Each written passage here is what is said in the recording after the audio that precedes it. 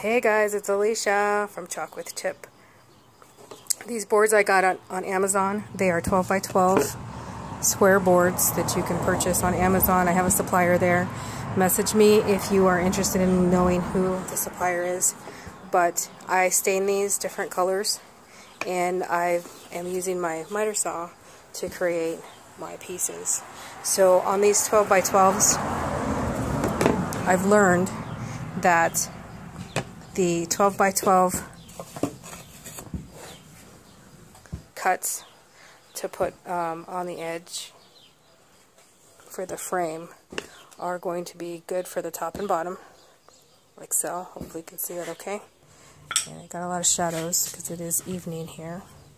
And then these pieces in between, I cut them 10 3/4, and they seem to be just fine. They fit well there. And they fit well here. And so what I'm going to do with this, now that I know that this is the measurement that I want, I'm going to be cutting a lot of 12 pieces, 12 inches, and then a lot of 10 3/4 inches, because I believe you do lose 1/8 of an inch when you cut straight on your wood. So you want to make sure you allow for that.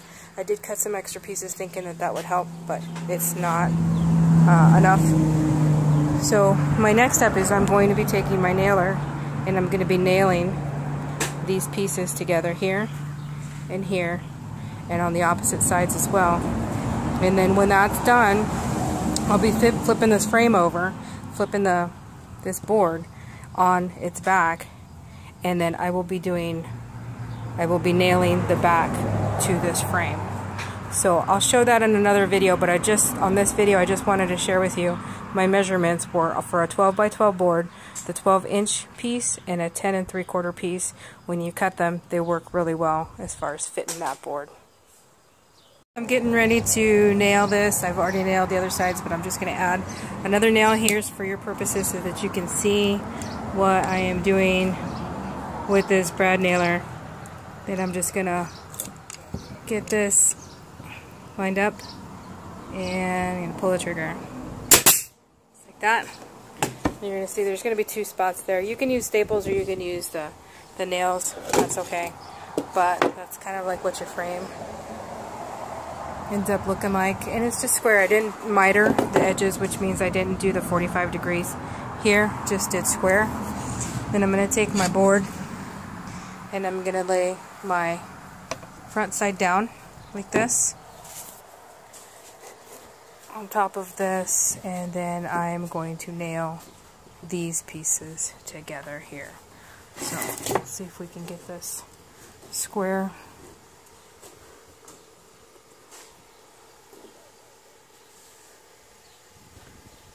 Just like so.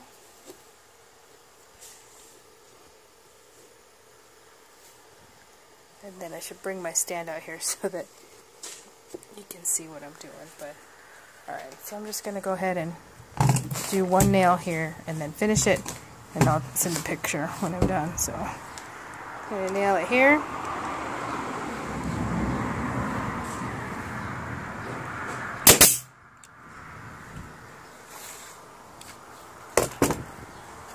This is in. I'm going to nail another one here.